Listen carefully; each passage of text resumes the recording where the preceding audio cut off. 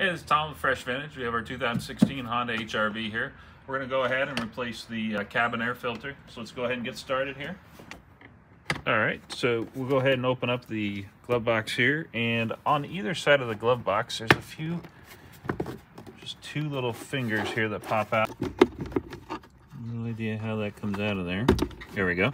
Okay, so there's a little finger right here that kind of grabs it. So you just want to push that down, and this slides down.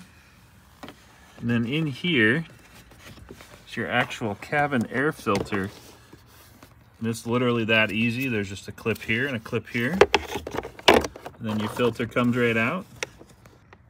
Okay, so we got our new filter here. So we're just gonna slide it right in.